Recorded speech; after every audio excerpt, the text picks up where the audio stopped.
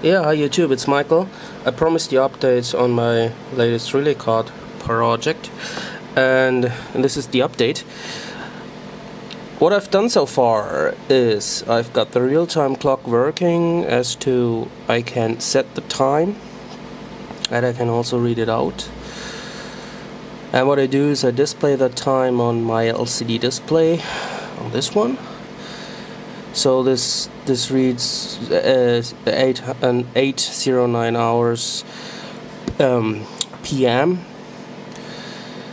Well, I only have 3.5 digits, so the first digit on this display can only be either nothing or a 1. I didn't have any more segments on the display. That's unfortunately because the display isn't multiplexed. It's a standard LCD display with only one COM panel. So that's all I could do.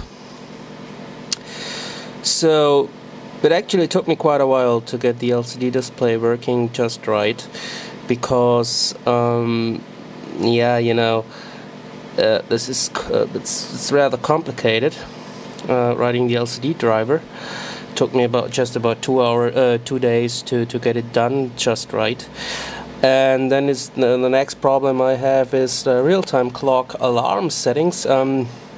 What you can do with this real-time clock is define alarms. Say, in this case, I just want an alarm once every second on an interrupt line on the AVR. So I can use this interrupt to update the actual clock. And this, what I did now is, let's show you the code. Show us the code. Yeah, right. It's not done yet. So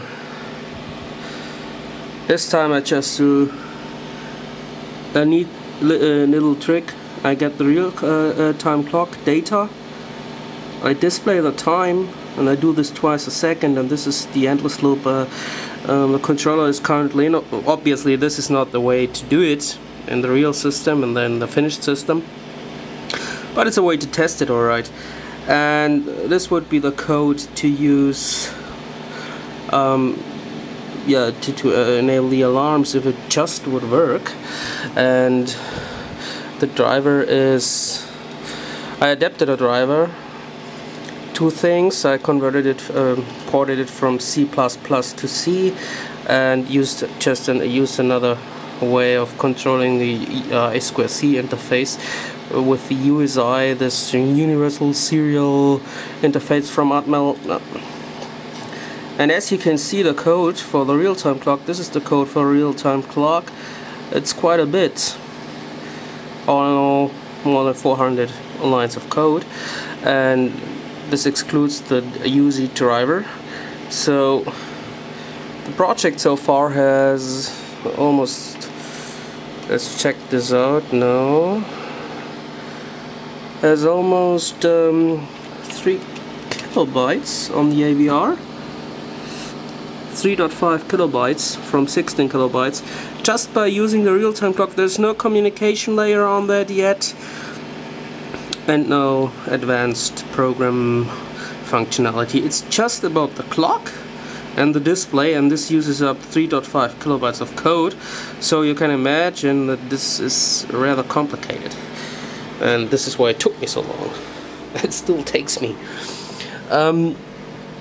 Yeah, next step is try to get this measly interrupt working, so the AVR and the clock is always in sync, and I can do an update once a second via an external interrupt, then update of course the displayed time. And not just that, I want to check all the timers that I have defined on my card to actually switch the relays. Say if I have 2 timers active for this relay, I need to check it every second, and also I need to display the time. And if I want to do this quite right, I need this external interrupt. Everything else would be polling, would be out of sync. I could be done, but I just want to do it with this external interrupt. Let's show you one more thing. Switch it off. I mean, what the catch about this real-time clock is, I can take the power away. Well, this will blank. This should be the, well, the interrupt signal, which is unfortunately not there. And now I switch power back on again. And what you can see is time is still there because the clock keeps on running.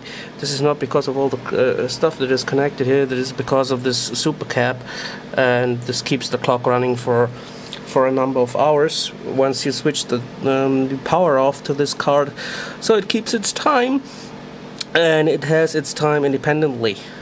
Yeah.